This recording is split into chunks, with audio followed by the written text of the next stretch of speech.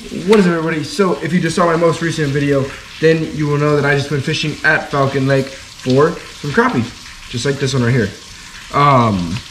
So in that video, we did catch a bunch of these crappie on the CFI crappie jigs. Most of them on the hair jigs, one of them being on a Z-Man plastic with a CFI crappie jig head.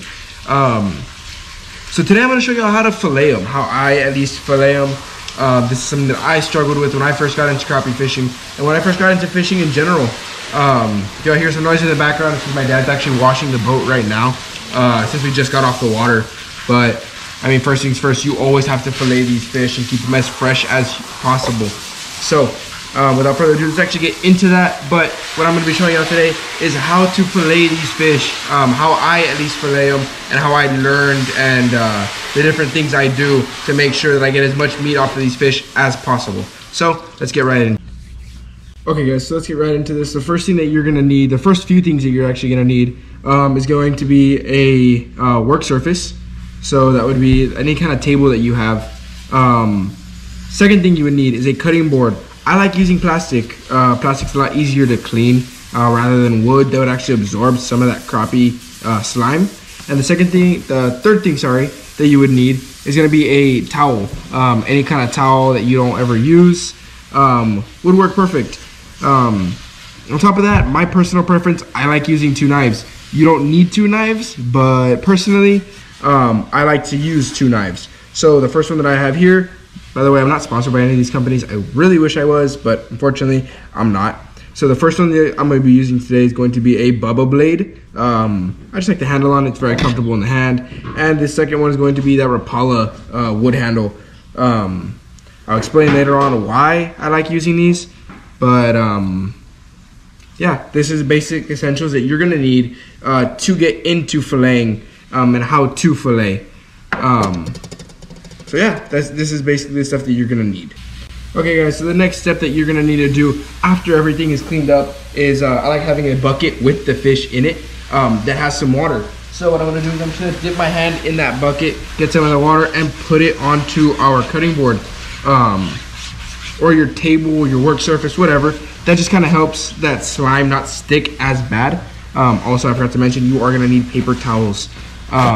Biggest essential. Mine are blue for some reason. I don't know why, but they are. So what we're going to do here is we're going to reach into our bucket. We're going to grab one of our humongo slab crappie right there. Beautiful fish. Beautiful, beautiful tasting fish. So, boom, lay them on the table just like that, right? We're going to get our Bubba blade. We're going to make an insertion right here behind the head. Let me move y'all in a little bit closer because y'all don't need to see me. Y'all just need to worry about what that fish looks like when I'm cutting him up.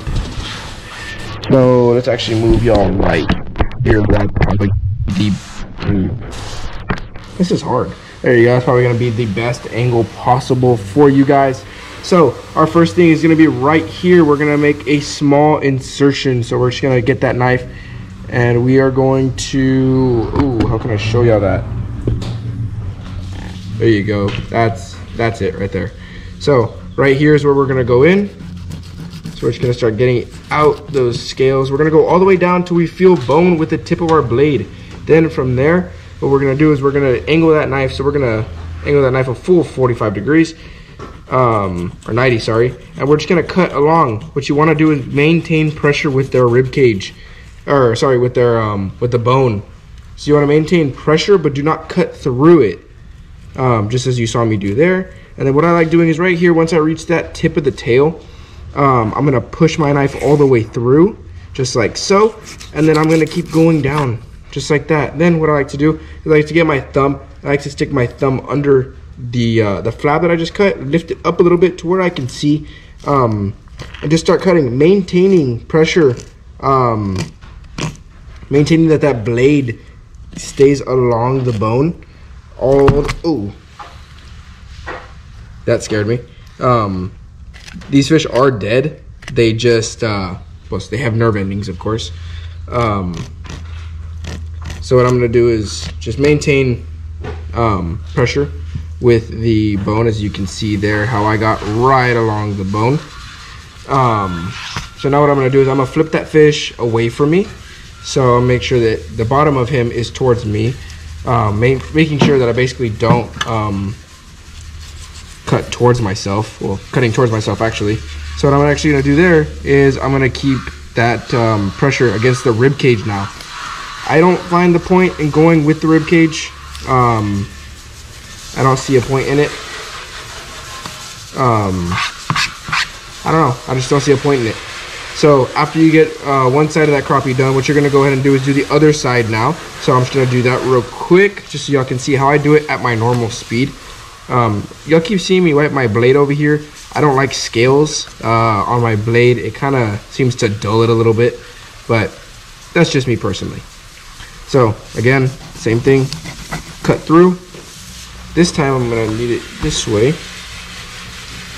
And I'm just gonna keep going through just like how I did the second time. Same thing, push that blade through.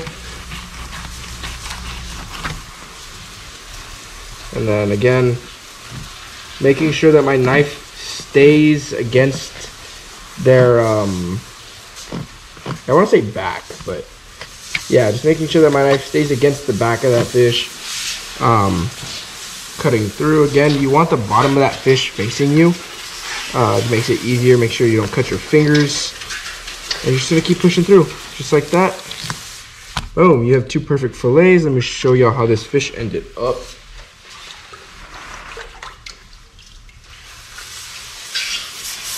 So the other side's a little too bloody for me to show on YouTube, but as you can see, there is little to no meat left on that fish. Almost a perfect fillet.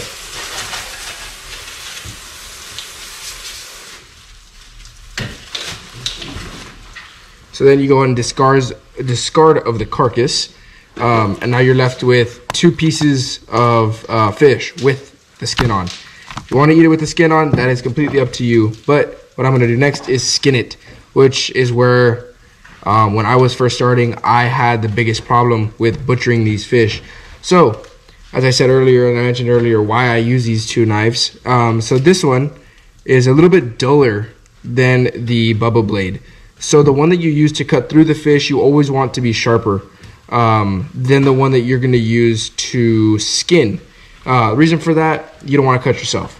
But also, if you use a duller blade when you're skinning, you don't have to worry about cutting through the actual skin. So here, what I'm going to do is I'm actually going to lift this tab up with my fingers, keeping that blade at like a 45-degree angle, and just gently pushing through. I like to do a little sawing motion. Some people just slide straight through it. I feel like sawing through it, or seeing like I'm cutting actually gets all of that meat off of the skin, as you see there, and you end up with a perfect fillet. If you want to go one step further, which I usually do, what I like to do is I like to line the fillet up just like this, and you're gonna see how there's a kind of a drop right there. What I like to do is put my blade right up against the edge of that drop, just like that, and just pull off that little side skirt of it, and then come right here and just cut that ending off. Usually this is filled with bones, where you might clip the rib, or you might it's usually where you clip the rib, where that meat would end up being filled with bones. But right here is what you get. This is what you get, a perfect fillet of just beautiful white crappie meat, where you don't have to worry about bones. You don't have to pay anyone to do this for you anymore. Now you can always do it yourself. I actually use this same technique on every fish. I've been able to do it with sheep's head, reds, snook, whatever species you guys end up catching, bass, catfish even. Just catfish, the skinning process is just a little bit different, but the filleting is the exact same, and it is the easiest thing in the world to do. So there you go, guys. That is how you get two beautiful pieces of meat. Hope you enjoyed this video, and I hope it really helped you guys. Please let me know in the comments what I can improve on explaining. If y'all didn't get the concept, I can definitely show y'all again. If you want to see how I do it with saltwater fish, snook, sheep's head, reds, anything like that, let me know down in the comments below, and I can definitely show y'all later on how I do it with those and see if it differs any from how I do crappie. Y'all take care. Please remember to like and subscribe if y'all like this kind of content.